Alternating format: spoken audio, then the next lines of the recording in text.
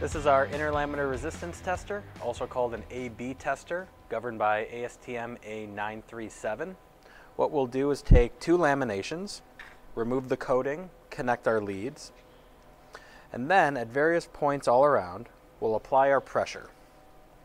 And what we're doing is we're simulating under load multiple laminations, and we're checking to make sure that there's no current flow from the bottom lam up through the top lam. Both of these layers should be resistive and not allowing any electricity to flow. We'll take multiple readings all throughout a part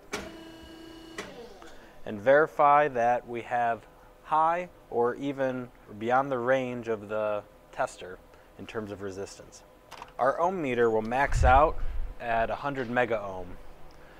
So what we're getting is beyond 100 mega ohm in terms of resistance value.